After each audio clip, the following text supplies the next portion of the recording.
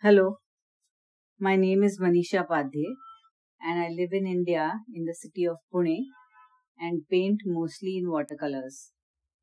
Himalayas hold a special interest for me, and traveling and trekking in the hills and the mountains of the Himalayan region has given me a lot of opportunities to watch birds.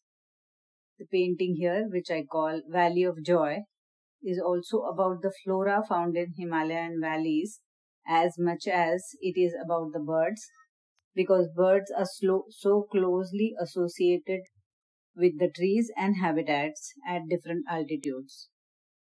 I had already visualized a rough idea for the painting of the rose finches during the trek, and I wanted to include the flora too. But it wasn't easy to choose the flowers from the vast number of species found in the valley. It was really hard to narrow down to a few for the composition.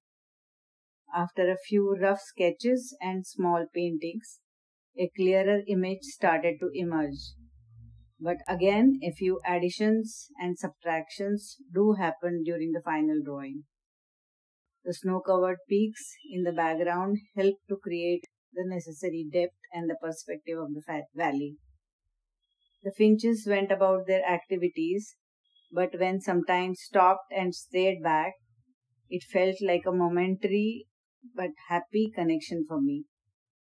Painting the valley was like reliving the trek on the paper, and I really enjoyed the process a lot. Thank you.